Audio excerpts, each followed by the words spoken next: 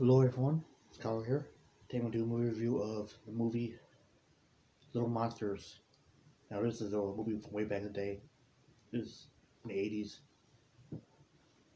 And it stars Fred Savage and his little brother Ben Savage, and also has Howie Mandel and Daniel Stern. Let's talk about the plot real quick. What it's about: a boy who moves to another town, and he has trouble finding new friends.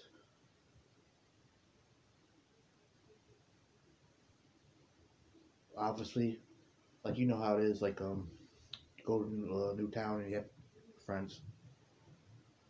It's pretty much a common story in life and in movies. Um, and his little brother gets spooked by this monster that pops up and tries to scare him during the nighttime, but he's really just having mischievous fun. And that monster is played by Howie Mandel, and his name is Maurice. It's like a really fun character. You can tell Howie Mandel really enjoyed playing him. He had like blue face, blue horns, and he also liked to act like a child, like grown up child. You know what I mean? And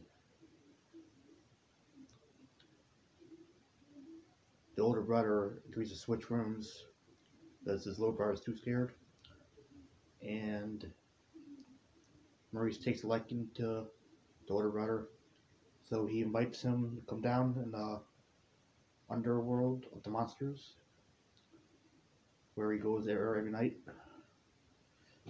and have a blast.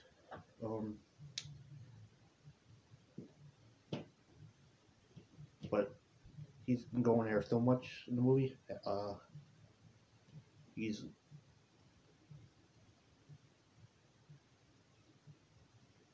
kind of getting blinded by light. Like every time he goes back up into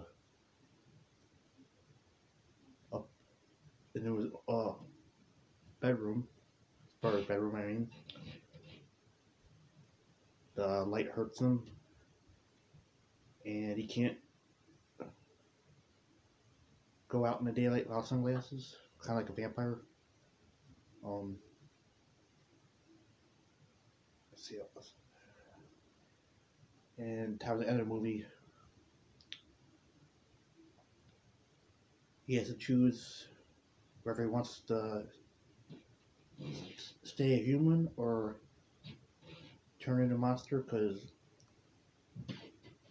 he has like only one day left towards the end of the movie, and he has to choose between his family and being a monster.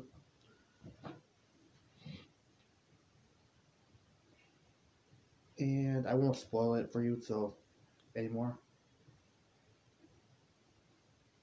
But yeah, it's a great family film. It's got the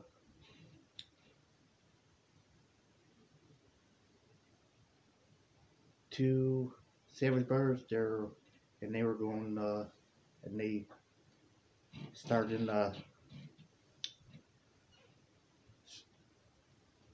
Fred Savage, he started in the Wonder Years, which he was doing at the same time, I believe, which is a great show. You should watch that as well.